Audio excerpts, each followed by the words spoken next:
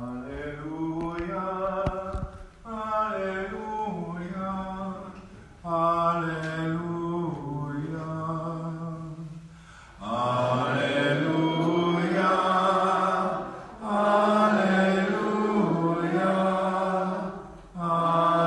alleluia.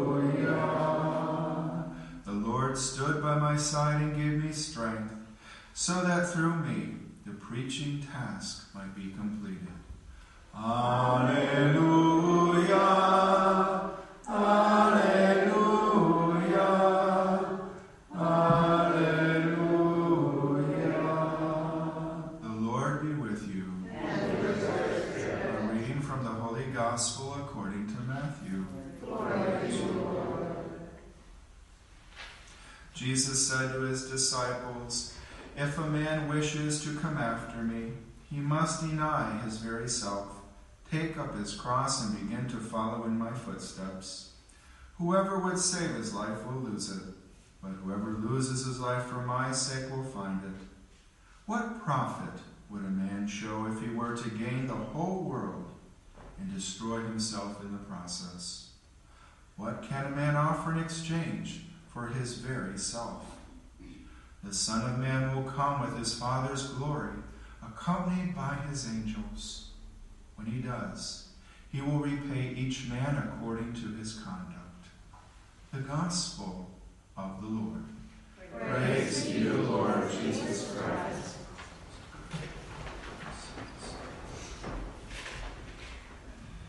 One of the blessings or annoyances of coming to a Franciscan place, it's a Marian shrine, but Franciscans, at least, I run this, and so you get these Franciscan saints from time to time, and maybe those of you who are not Franciscan or not familiar with our saintral calendar, that is our calendar of the saints, find it annoying that here you prepared the readings for the Mass readings for the day and you get something else.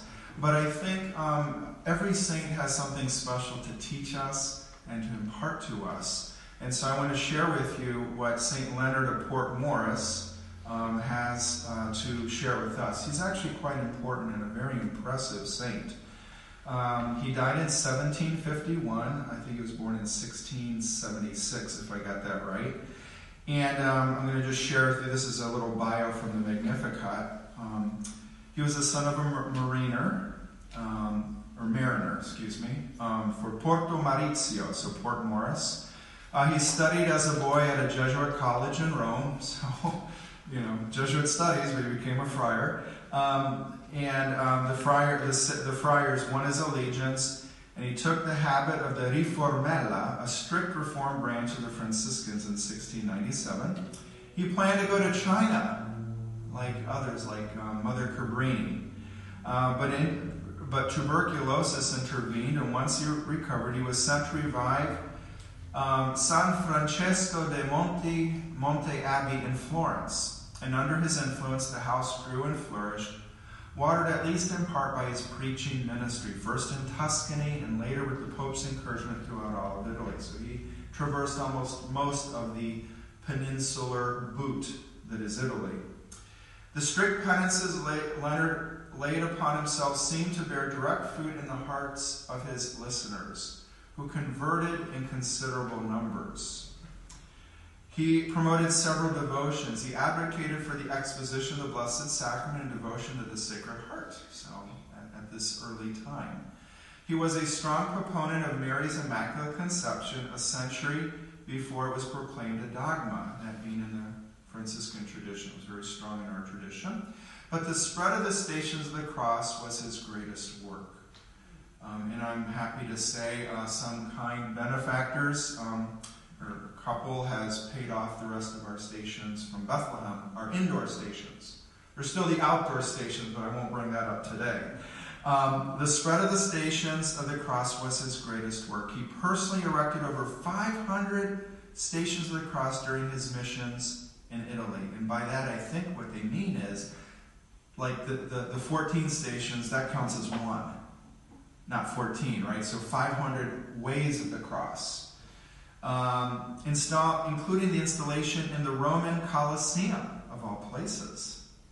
Rome was the site of Leonard's last mission. He died there on this date in 1751.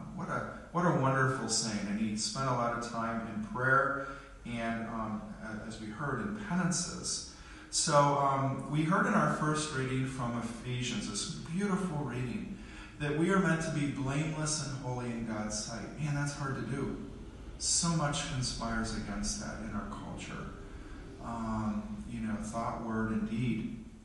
And so we have to keep coming to the Lord Jesus, keep being washed in his blood by the Holy Eucharist and penance, confession. We have to keep coming to the Immaculate Heart of Mary for spiritual protection against all the things that lower our standards. The devil wants us, he doesn't have to, get us to be satanic. He just wants us to lower our standards, to be brainwashed into accepting the lower standards of our society, which in many ways are almost no standards at all, as pansexualism is spreading. I was reading a recent article on Sweden, how the socialist government in the 50s basically eviscerated the Lutheran roots of Sweden, because Sweden was Lutheran, and into a kind of a sexual liberation utopia. And by 1970, everybody accepted now what is the norm in Sweden. There's kind of no morals in some ways.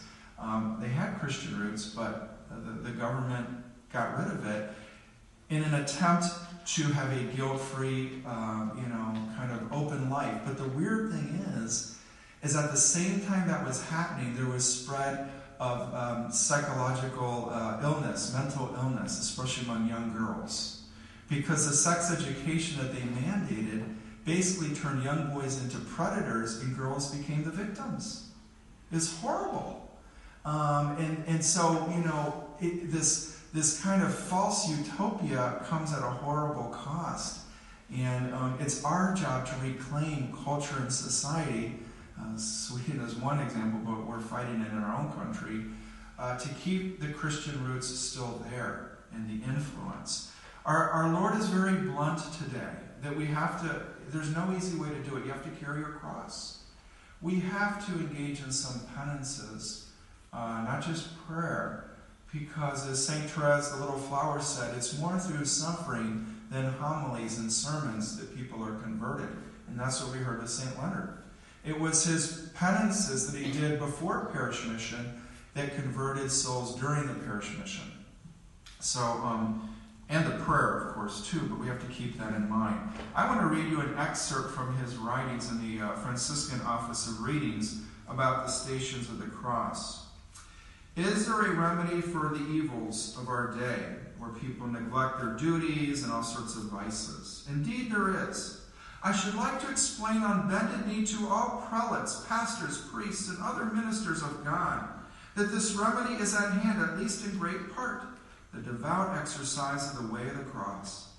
If by their zeal and care this devotion spreads through individual parishes and churches, it will indeed be a powerful protection against the surging tide of vice, and fill all with the greatest blessings of virtue, who engage in loving reflection on the sufferings and love of Jesus Christ. I think we all know the experience that you have dangling in your mind some kind of temptation, any kind, but in particular of the flesh, because that's, and then you're reminded of Jesus' suffering. It's like, how could I even think that? He had so many scourges and cuts and bruises, a smashed nose, black eyes, missing teeth, long thorns stuck in his skull. Hands pierced, feet pierced. If you believe St. Bridget of Sweden, he was hit over 5,400 times. He became the devil's punching bag. He became like, hamburger meat in a way. This is our Lord, the second person of the Holy Trinity. And then when we're reminded of that, and I like to tell people, read John 18 and 19, John's account of the Passion, our thorn-crowned King, or we just heard this Sunday from Luke's Gospel, Jesus hanging on the cross. And then we're like ashamed that we were even tempted by these things. So it is a purifying antidote to the spirit of the age and unclean spirits. Continuing. What solitary insights will the continued meditation on the bitter passion of the Son of God stir up in the soul. Daily experience has taught me that by this devout form of prayer, men's lives are quickly changed for the better. For the way of the cross is the antidote for vice, the cleansing of unbridled desires, and an effective incentive to virtue and holiness of life. Indeed, if we set the excruciating sufferings of the Son of God portrayed in so many vivid pictures before the eyes of the soul, we can hardly refrain from abhorring the defilement of our own life because of the abundant light that fills our souls.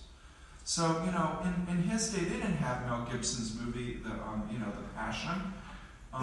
They just had their own imagination, and maybe they, being in a culture where they didn't have guns yet, they saw the results of bloody battles and violence, so maybe they had that. We have movies like The Passion to remind us how horrible were the sufferings of the Son of God. So let's remember that the Holy Eucharist is both the glorified but also the crucified flesh of Christ, and that we need to meditate on the Passion, with some regularity. Call it to mind. And when you're tempted, whether it's sins of the flesh or other things, pride, vanity, whatever, God was not too proud to be looked down as abhorrent by his sufferings. He was not too proud to be poor. So who are we to be vain, avaricious, and all that?